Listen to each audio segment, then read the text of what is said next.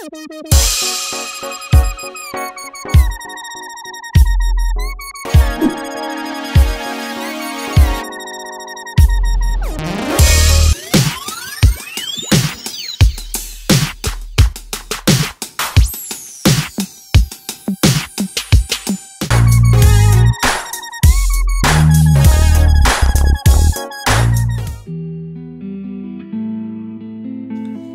guys, welcome back to my YouTube channel, our YouTube channel. Yeah. The Mwakazi is here. Tiwami. Yeah. Okay, make sure you check him out. He has amazing content. Yeah. Check him out, Tiwami. Tiwami. Today I want just, a few of your minutes we talk about why people don't lose weight. You go to the gym, you've been going to the gym for a month, 2 months, 3 months, then you wonder, nothing happens. Especially you get that comment, wewe umekokenda gym but only results. What do you go to do? Me actually. You have to go to the gym. Yeah, because it's a question actually people ask a lot. I've been going to the gym and I'm not seeing much of the results. Now I'll use a very simple diagram. If you can check it from there. So I'll use a very simple diagram.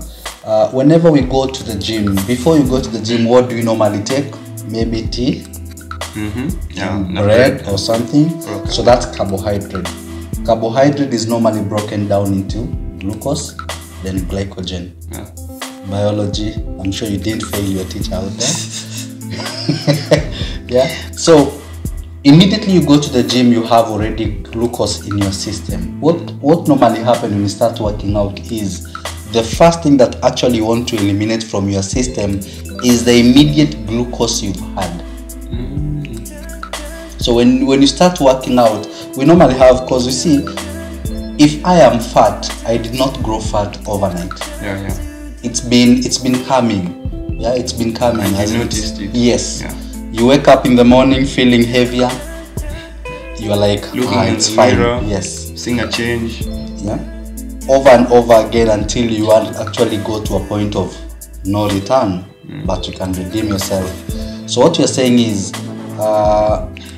we can work on the fat that actually I put in a week ago. Let's start by today, because you see, before it becomes fat, it goes through some processes. Glucose, from carbohydrates to glucose to glycogen to free fatty acid. After free fatty acid, it becomes stored fat. So we normally have glucose in your system, free fatty acid, then the stored fat. The stored fat is normally the last part. So that is the process of you gaining weight. And to work out that weight, we reverse that process.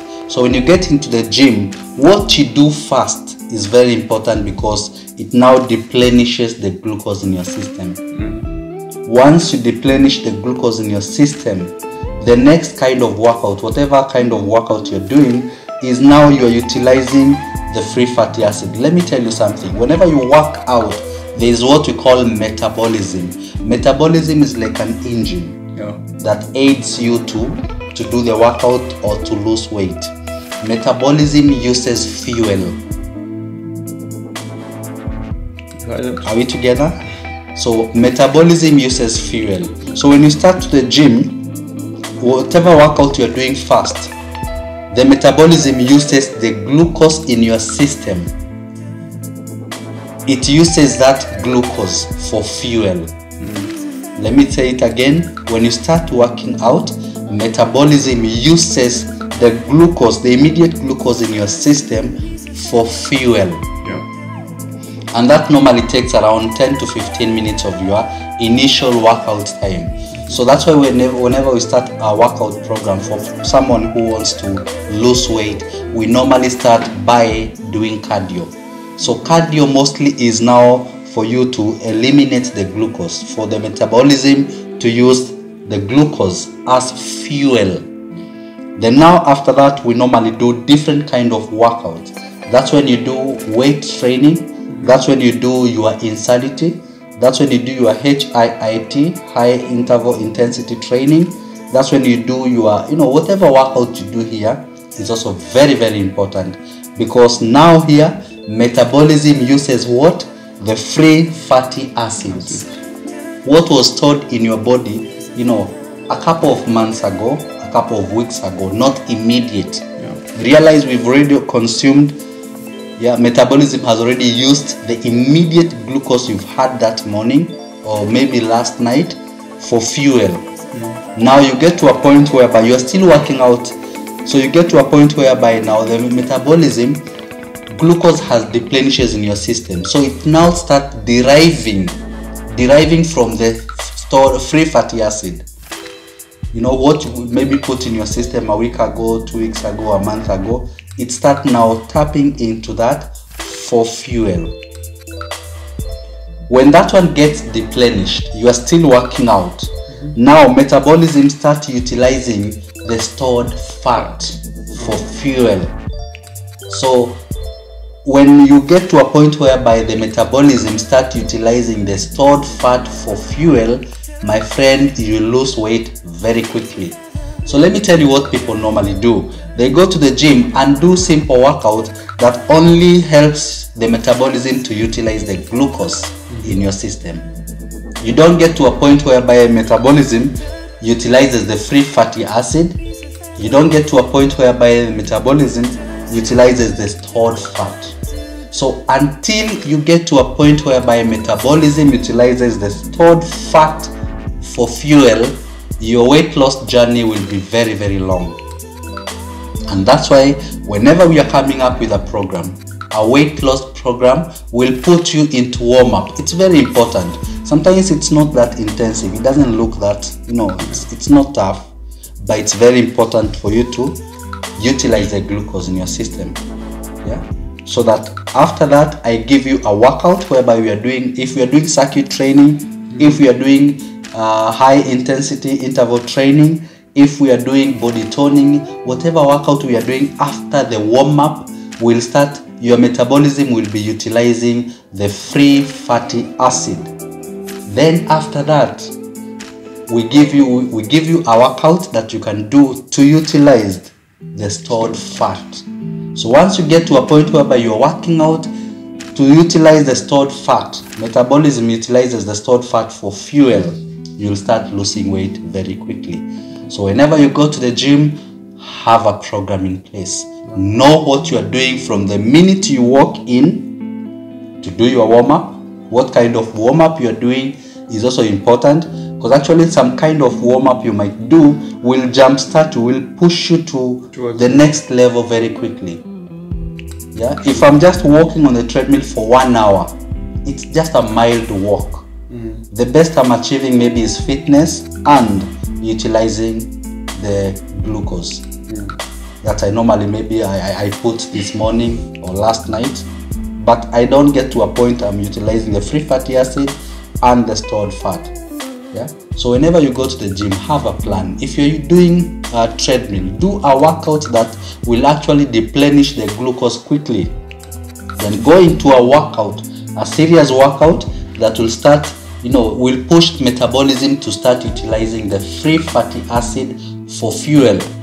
Then push yourself even harder to a point where metabolism starts utilizing the stored fat for fuel.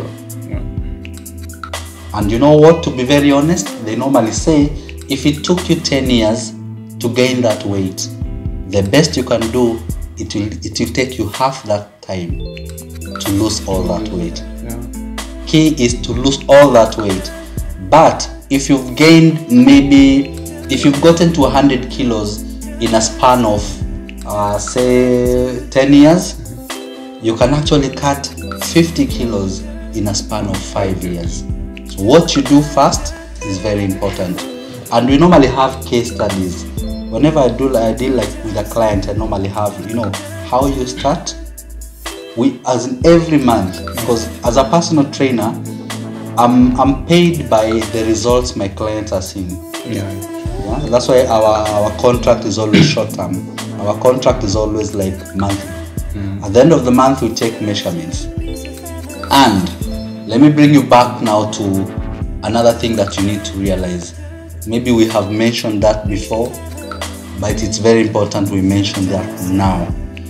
when you start working out, the first month you may not see any change, because what you're doing the first month is getting the body into the system, yeah. And during that time, I'll be working on your form. I'll be working on your technique, which is very important during the first month. So it's very good to be, it's important to be clear with whenever you are dealing with weight loss issues. The first month will be you getting to the system, because you can't, maybe you don't know how to do proper squats. Yeah. Maybe you don't know how to do proper running, because everything has a technique of how to do it. Maybe you don't know how to do proper jumping jacks.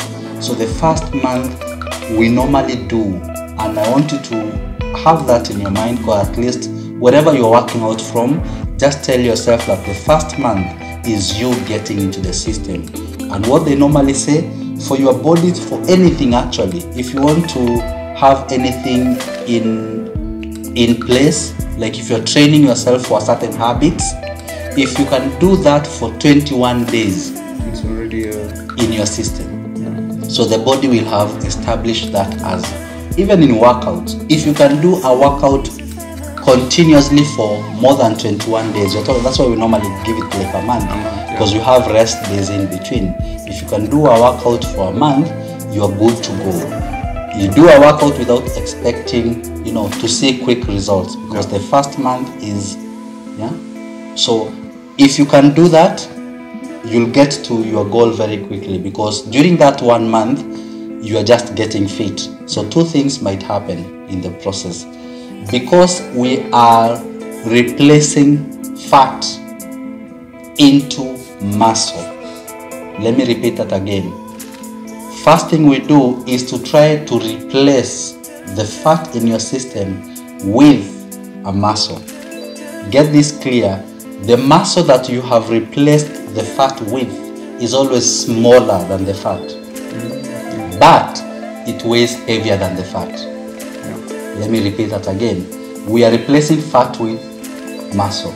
However small the muscle is, it always weighs heavier than the fat. So what normally happens is, when you go to the weighing scale immediately after maybe a month of your working out, you realize your weight has stagnated or your weight has gone up. That's not the time to quit. That's the time to push even harder, because now you have been converting fat into muscle. And the second process now is what we call ripping. Ripping is now you're downsizing the muscle into the shape that actually you want and the size that actually you want. So you have first to replace fat into muscle before you now start working on the muscle, shaping the muscle. Yeah, right. And that's why the best thing you can actually do to gauge your progress is not the weighing scale. The best thing you can gauge your progress is your tape measure. Always have a tape measure. When you're starting your workout, measure your arms, measure your bust, measure your hips, your waist, your thighs. Measure them, write them down somewhere. After 1 month, measure again. Yeah? So you realize your clothes are more fitting, they are a bit loose, and on the weighing scale, the weight has stagnated or gone up, but your clothes are fitting more. Because like for me, normally when I go on the weighing scale, like more often, I'm really shocked, because this day I'll be 61, this day I'll be 63, this day I'll be 64.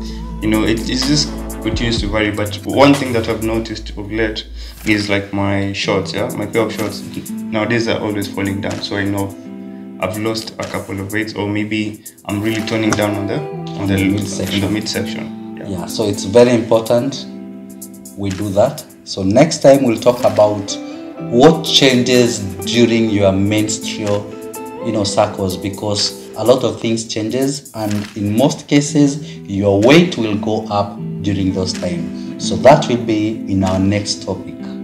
Okay? Thank you so much for hanging on with us here.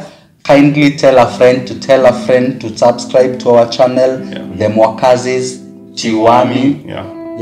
Because we are having hot topics here. We give you hot workout as well.